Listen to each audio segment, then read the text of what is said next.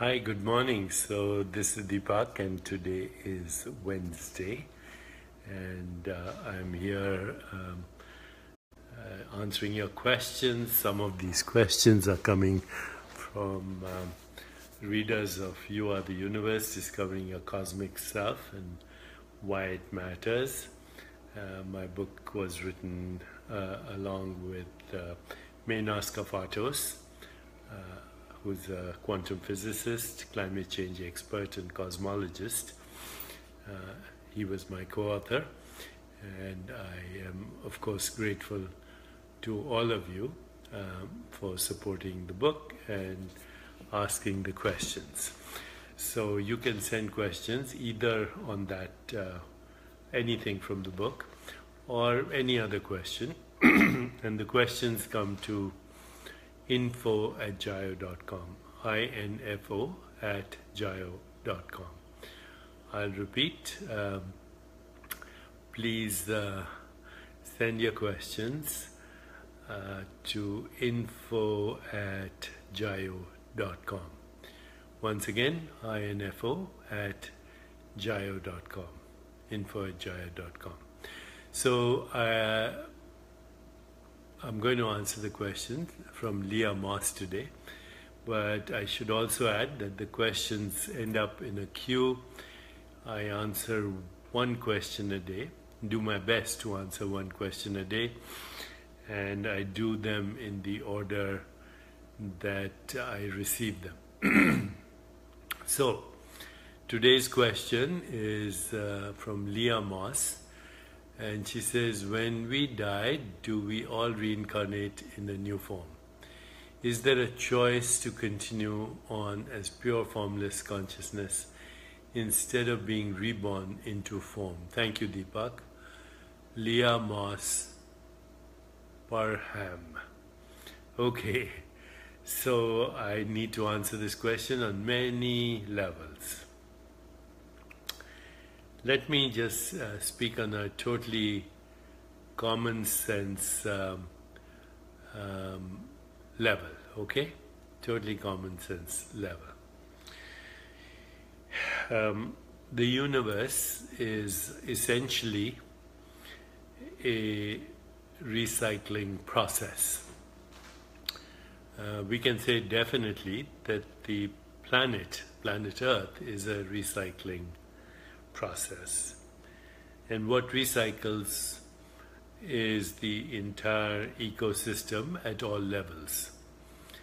So we know that matter recycles, right? That's why after you eat food at a fast food at the airport or elsewhere, there's a recycling bin where you can put your waste and then it will recycle. So matter recycles. Number two, energy recycles, right? We know that. It's that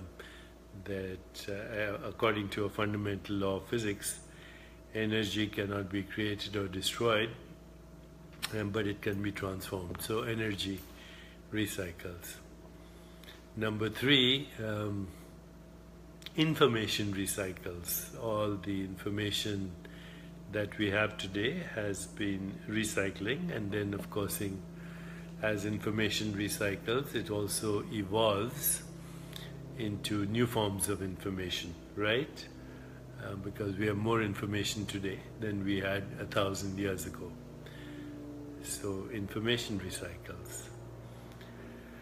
Well, how about going a little deeper and asking the question, if everything recycles, even plastic over a long period of time, and then should consciousness be the exception? If so, why?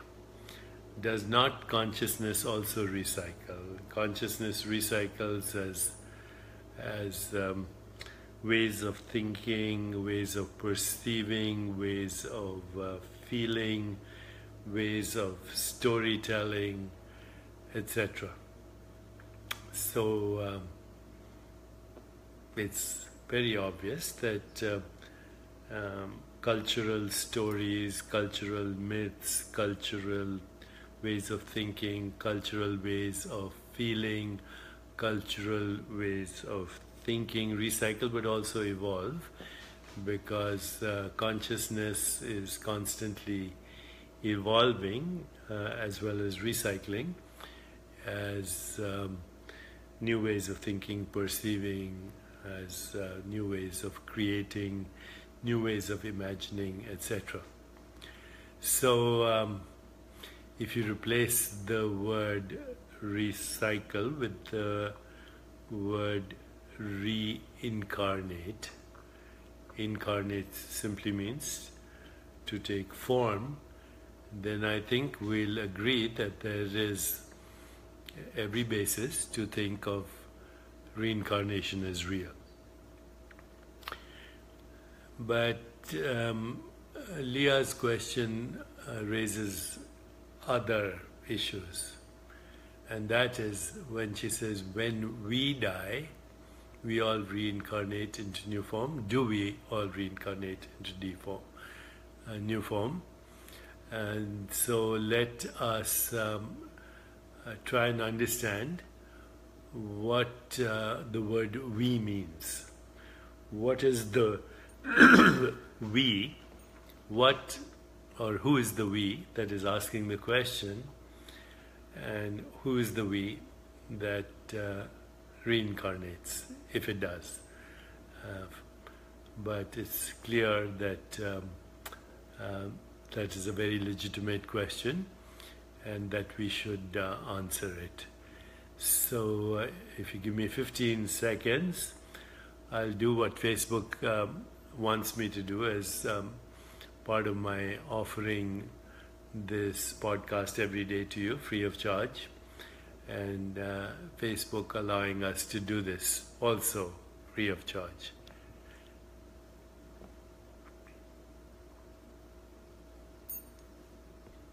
So back here, and what I was saying is, who is the we, or who's the I that is asking the question? What is the I that is asking the question? Do we reincarnate?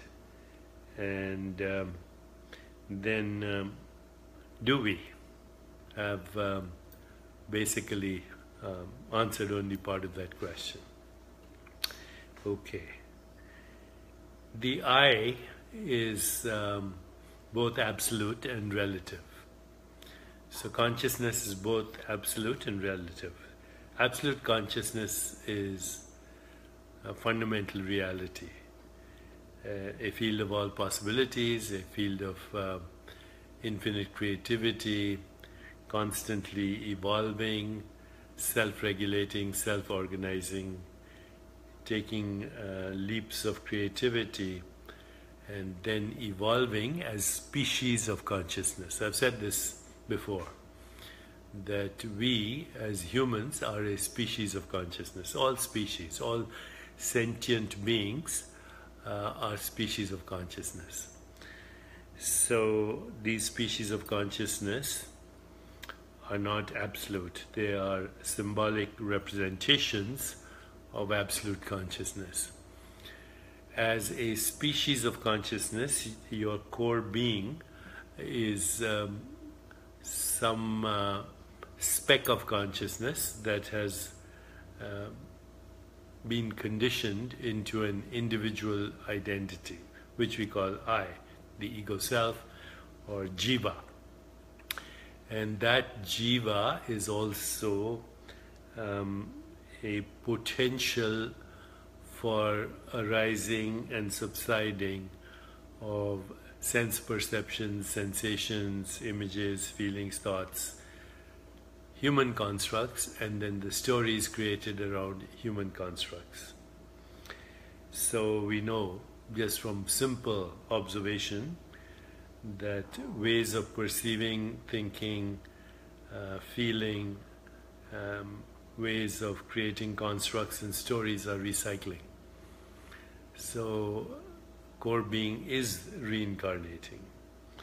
Core being itself is only the potential for recycling, and core being recycles then as those same modes of knowing, perceiving, thinking. That is the jiva. So at one level, the recycling or reincarnation of individuals is true. On another level, that's really an assumed identity, a symbolic representation of absolute consciousness, which is all of it recycling into or reincarnating into similar modes of feeling, thinking, constructing reality, and organizing it into an evolutionary stream through the evolution of species of consciousness. So at both levels, it seems, recycling is happening. Also, the journey from form to formlessness is a journey without distance, because consciousness doesn't go anywhere to recycle or reincarnate. It just modifies itself as modes of knowing, thinking, feeling, perceiving.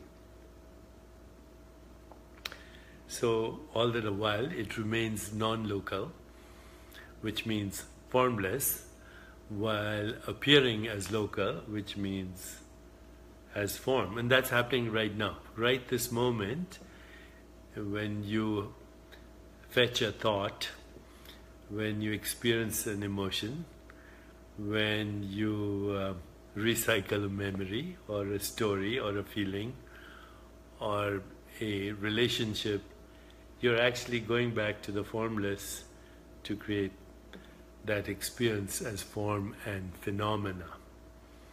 So we are constantly doing it. In fact, the form is not possible without the formless. They go together. Form and formlessness is the cycle that I've previously also called do-be-do-be-do. Okay, do is the aspect of form, and be is the aspect of formlessness. We're all do-be-do-be-doing all the time. But here's another aspect to Leah's question. Is there a choice to continue on as pure formlessness? Well, that choice can come if you cease identifying yourself with all the stories and all the relationships and the meaning and purpose that's derived from those stories and relationship. In other words, if you have detached from all that you identify with, then it's very possible that you can abide in pure consciousness and incubate there till such time as there's the impulse to recreate again. But that impulse is always there in any state of pure being or pure consciousness or pure equilibrium. As soon as it's disturbed, the impulse to create occurs again. So in the Bhagavad Gita, Lord Krishna talks about this. There is a beautiful phrase in Sanskrit, Prakratim swam vashtbhai vishrajami puna puna. I'll repeat it. Prakratim swam vashtbhai vishrajami puna puna. Curving back within myself, I create again and again. I curve back within myself, create the experience of mind, body, and ultimately the entire universe. Why? Because that is my nature. It's the essence of nature. It is inherent in consciousness to be conscious, and it can only do so by splitting itself into the subject and object of experience. It is inherent in consciousness to be conscious, and it becomes conscious through form and phenomena. It is inherent in consciousness to be creative, and it does so as an evolutionary stream of form and phenomena. Okay, Eric and all of you who are sharing this video with others, thank you very much, and thank you all for participating every day in this conversation. And I feel great delight in sharing these insights with you and getting your feedback as well. So I hope I answered Leah's question. I would love to know from you, do you feel if reincarnation is real? I'm waiting for you to answer. Do you think if reincarnation is real? Bebe Child says reincarnation isn't real. Okay, so for you, everything I said didn't make sense. Lulu Clearwater says, thank you. Veronica agrees. Michelle Shoshana shared the video with many, as did 46 others at the same time. Solongo Clawitter says, thank you Solongo. Do you feel reincarnation is real? Kathy Samogi says, yes it is. Teresa Abadi says, yes, very real. Ranjit Singh, I'm a drop in the ocean. Agree, the drop recycles. Water never goes away. Nadia says, namaste and thank you. Andrea Al says, thank you for your books, enlightening. Anne-Marie wants to know if we see loved ones.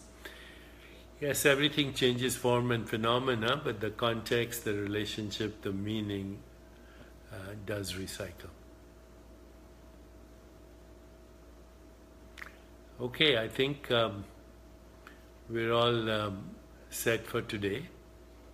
I am very grateful. Everyone, Ellen, thank you for sharing, and so many others are sharing.